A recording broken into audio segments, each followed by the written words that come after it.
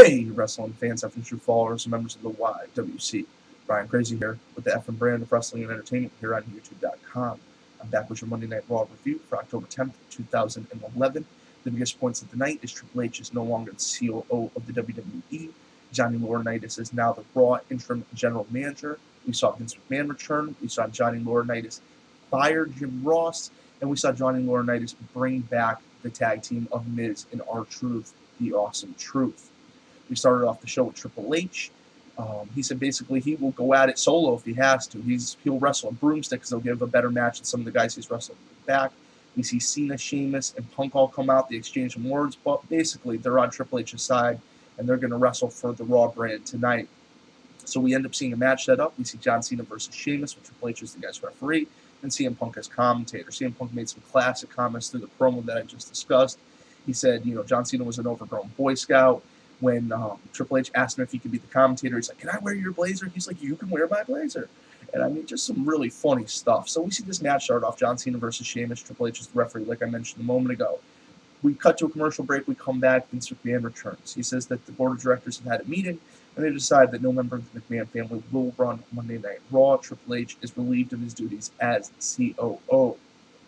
Johnny Laurinaitis is now the interim general manager of Raw. We see all the superstars come back into the arena. John Morrison makes some remarks towards Johnny Laurinaitis, and that's when we see Christian versus Morrison. Christian picks up the win over Morrison after his buddies, get involved.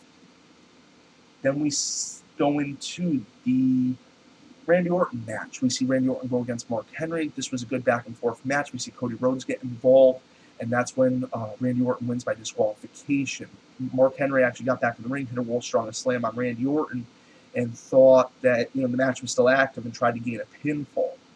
That not being the case, got a little frustrated but left the ring. Cody Rhodes came in, preyed on the fallen Randy Orton, hit him with an RKO, and then paper bagged him. Then we go into the Divas match. We see Kelly and Eve Torres go against the team of Tamina and Rosa Mendez. Eve Torres and Kelly picked up the win.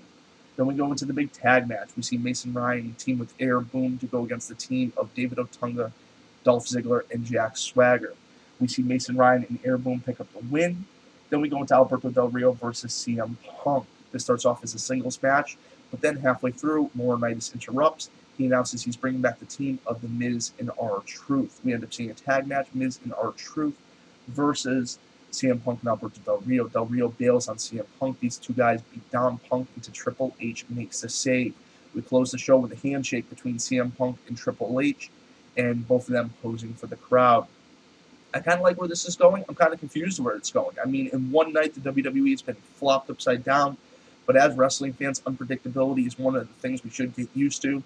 Monday Night Raw shouldn't be a predictable place. Monday Night Raw should keep you on the edge of your seat for all 2 hours that you're watching it.